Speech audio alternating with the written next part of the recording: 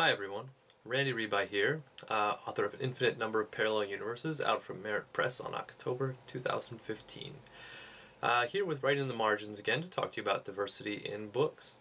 In my first video I just gave you a brief introduction of kind of my experiences growing up in America as a multiracial individual, and this time I'm just going to talk to you a little bit about why I think diverse books matter.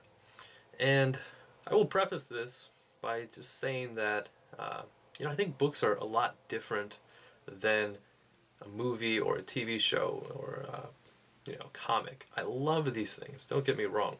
A book puts you into somebody else's place in a way that a movie or a TV show just simply cannot do. It forces you to live their life for an extended period of time, not just half an hour, not just a couple hours, but you actually see what they see, you experience the world as they experience it.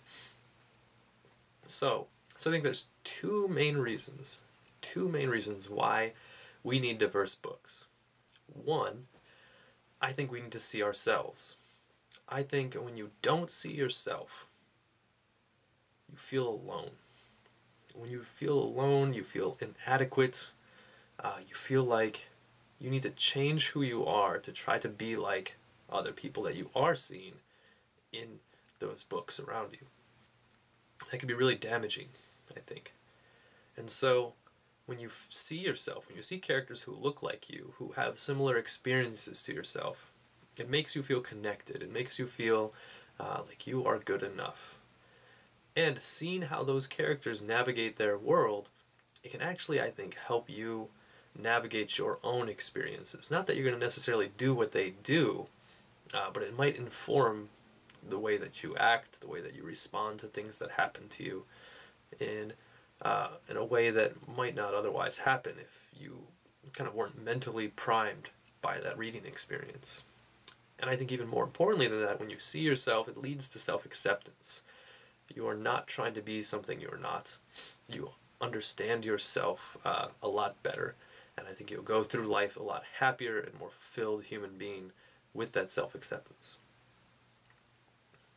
I think the second reason we need diverse books is because we need to see other people, right? We need to realize that we are not the center of the universe, right? It sounds really simple, but as we go through our lives, experiencing everything from our perspective, fiction specifically gives us that chance to experience life as somebody else experiences it.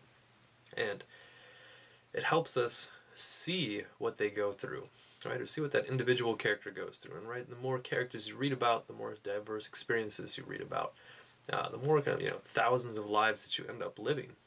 And I think in doing so, it develops empathy. When you're forced to see the world through another character's eyes, through somebody who's different than yourself, you come to understand what they're feeling and what they're thinking. And then it opens up that world to you because you're not limited to your own experiences. And I think that, when you kind of add that up, the domino effect, or that snowball effect, I think we'll end up with a much better world when more people read more diverse fiction. Don't you think? Well, that's all for today. So again, I think we need diverse books because we need to see ourselves and we need to see other people. Until next time, keep it real.